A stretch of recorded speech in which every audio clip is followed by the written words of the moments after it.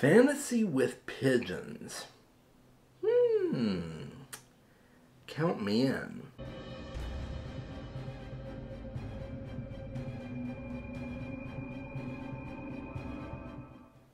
Welcome back to the channel, Book Dragons. I'm so glad you're here with me.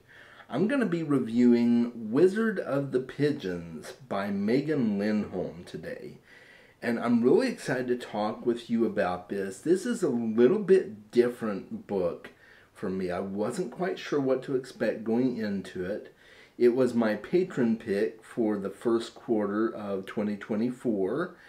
And I'm really glad I ended up reading it. And so let's go ahead and start talking about it. Wizard of the Pigeons is an urban fantasy set in modern-day Seattle, Washington. And I really found the story to be quite unique. I've never read an urban fantasy like this one, partly because the main character is homeless. I thought that was really cool. That's not something that you see every day in fantasy novels. Wizard is the main character of the story. You will find out his actual name, or what may be his actual name, later on in the story, but for the majority of the book he's just called Wizard. He has a friend named Cassie that has been helping him get his bearings in the city of Seattle, and there's another wizard that is kind of a little bit more aloof named Rasputin. He tends to treat Wizard as just the new kid on the block, which he kind of is, but Rasputin doesn't really give him the time of day, whereas Cassie is more than willing to help him out if she can. And then you will see very, very minor characters pop up at different points in the story, just as a way to keep Wizard's story moving along and give him people to interact with. And so the basic plot of the story goes something like this. Wizard is new to the game of magic, so as I mentioned, he is the new kid on the block. And he's learning what his boundaries are. He's learning what he can't do, what he can't do. He's learning to create rules for himself to keep him from spiraling out of reality and losing access to his magic. He's a gifted truth teller and pigeon whisperer. He feeds the pigeons all over Seattle and speaks to them, and they do things for him. And his world goes awry when a mysterious entity pops up and awakens memories from his past, or what seems to be his past. And so the story is really about Wizard coming to grips with who he is and his part to play in this grand game of magic in the city of Seattle, coping with elements from his past in order to defeat this mysterious entity. And the particular type of magic that Wizard uses is truth magic. So he might be talking to a person and he comes into some knowledge about what's going to happen in their future, or problems that they are personally wrestling through that they need answers to. And he is given the information that they need, and the requirement of his magic is that when he knows something, he has to tell it. He doesn't have a choice. He's required to share that information with that person if he discovers it. And the revelations that he gives to people can drastically alter their life. And if he decides to keep quiet and not tell somebody something of their future or how to resolve something in their life, he risks losing his magic. That is one of the requirements of the magic, is to always tell everything that he knows. And the other wizards in Seattle have different abilities as well. Cassie's is centered around storytelling. She's always looking for the next angle to a story, or the next nursery rhyme or word game that will evoke something in somebody's life. The themes that the book explores are things like dealing with mental illness and post-traumatic stress disorder, and the themes of homelessness and poverty are very strong as well.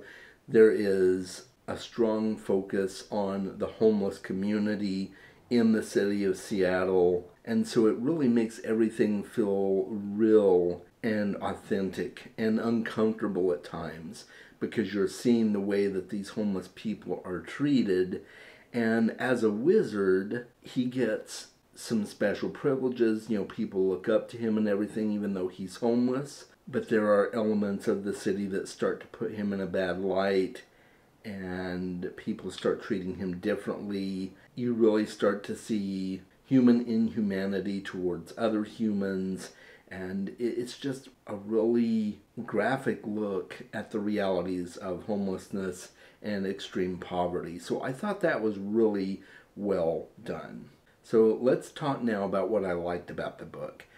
I really liked the writing style. It was clear, fresh, to the point. Megan Lindholm is also known by another pen name, Robin Hobb. So if you've read any of Robin Hobb's writings, this is her, but just under a different name. And I could kind of see a few elements from time to time that I picked up in Robin Hobb's writings while reading this book. So that was really neat.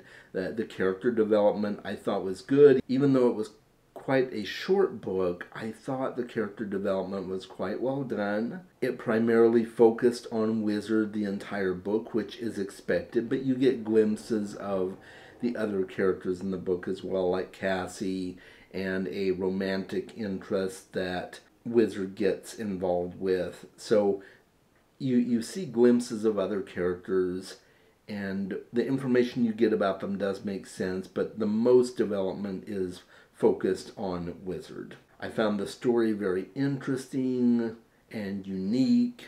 I love the city of Seattle, and so having a story that's set in the city of Seattle was quite cool. And I also really enjoyed the magic system. I thought it was well done. I thought it was well thought out. And then let's talk about some of the things I didn't like.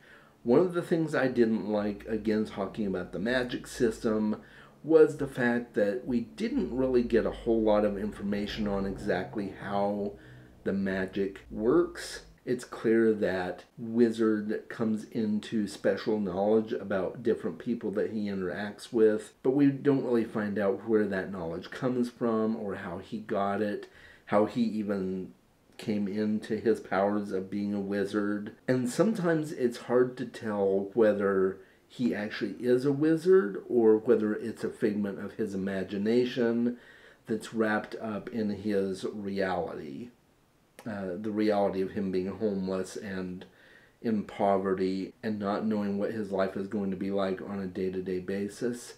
That part kind of remains unclear. So while it seems like the magic system is actually real, you're never quite sure. And I think I would have liked to have known a little bit more for sure on that, whether or not I'm seeing actual magic or if he's just imagining everything.